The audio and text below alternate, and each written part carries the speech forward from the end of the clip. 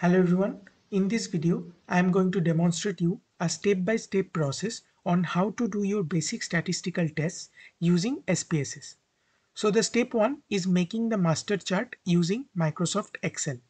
Here in sheet 1 we will put all the important details in each column. For basic research purpose we generally take age, sex and 2 or 3 outcome measures. Here I am taking 2 outcome measures, both pre and post test data. Now we need to put the data from our assessment sheet very carefully. A single mistake here can change our whole study result.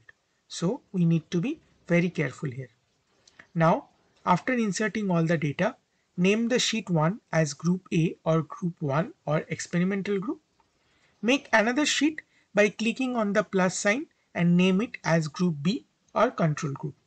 Here also insert all the data carefully. You can copy the headings from sheet 1 by selecting the column and press Ctrl plus C key and paste it in sheet 2 by pressing Ctrl plus V key. Double check the data. Now create another sheet and name it as group A and B, where we will put all the data of group A and group B similar to what we made in the previous Excel sheets. Here we will make another column where we will name it as group. We write the respective groups from where we are taking the data. So now we are done with the master chart. Here is a simple data that I have prepared for you. You can see age, sex and the 2 outcome measure here, that is visual analog scale or VAS and OMAC scale respectively.